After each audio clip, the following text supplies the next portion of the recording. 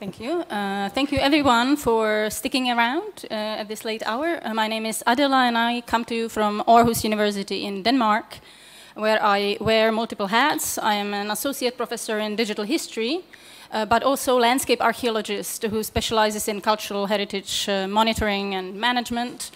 And with my second hat on, I am a member of the FAIMS project based in Sydney, Australia, that has recently incorporated into electronic field notebooks, trying to sell services surrounding a platform that we have developed and deployed over the last 10 years. The platform is called FAIMS Mobile. It was first developed in 2012, and it is an open source platform for minting Android applications for offline first human-mediated data collection. This development was underpinned by extensive stock-taking with our initial user community, which was a global community of archaeologists who have expressed need for information management system that would allow for entirely offline field data collection with multiple teams using multiple devices that would sync seamlessly and automatically. And they especially asked for equal weight to be given to spatial data, multimedia, structured and free text data. And they wanted all of these different data types integrated tightly. They asked for lots of other things: auto-incremented human-readable IDs, contextual data capture, validation, mobile GIS, and total redundancy, because going remotely is very expensive and they never wanted to lose data.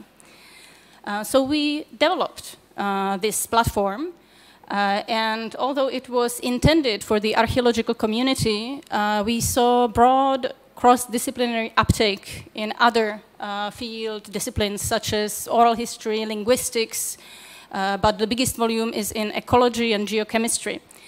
This was not only because there were some nifty features such as picture dictionaries, annotations, certain sort of digital margins, surrogates, and because there was mobile GIS and internationalization, but mostly because the platform was generalized and therefore flexible and had to be customized for each field workflow. This was initially because archaeologists couldn't agree on standards, but it worked in the long run that it was then available to all these other disciplines. This mobile GIS, then provided by Nutiteq from Estonia, was built into the FAIMS codebase and provided the essential geospatial capabilities from managing and rendering user-provided raster and vector data to manual creation and editing of vector, and as well as automated capture from onboard and Bluetooth sensors that were additionally used to create unique identifiers and support sample tracking and other key aspects of field data collection. We implemented a lot of spatial queries and navigation and other features that saw very little use.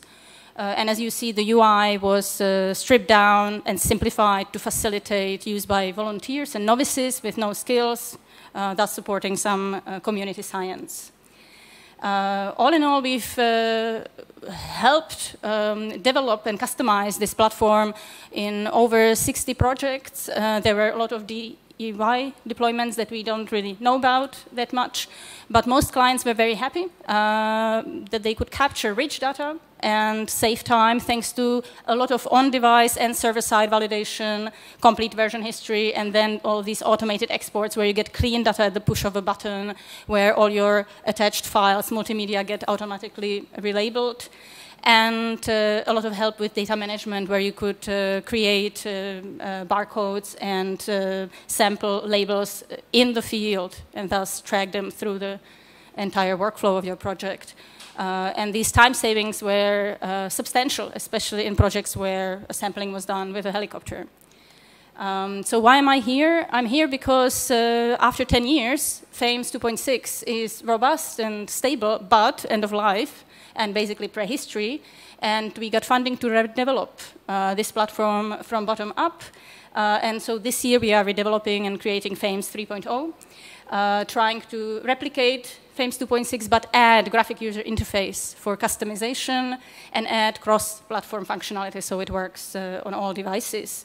And I'm here to shop around and look for geospatial renderer for this user-supplied spatial data that would work beautifully offline and help us edit and display data in clear and intuitive way on small screens in adverse environments, preferably facilitate round trip, if possible, to and from desktop tools, and talk to a wide range of sensors. Basically, we wish to replicate our robust data creation, but in this just enough GIS approach where we drop the complex functionality that saw very little use in the last 10 years. And we are currently looking at open layers, but I'm here open-minded, happy to hear any feedback and suggestions that you might have. And thank you very much. Thank you, Adela.